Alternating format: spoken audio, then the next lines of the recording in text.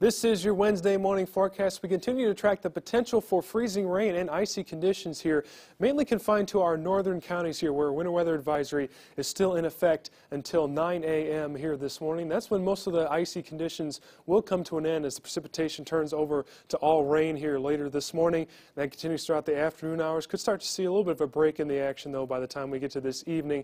That's going to lead to a mostly cloudy day ahead there for your day Thursday.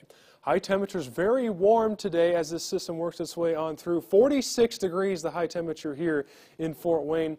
And as we work through our way through the rest of the next 10 days, 34 degrees for your Thursday. We start to dry out then for our next weather system arrives by Friday, bringing a chance for rain and snow. Could start as some wintry mix, very similar to today there to open up the new year.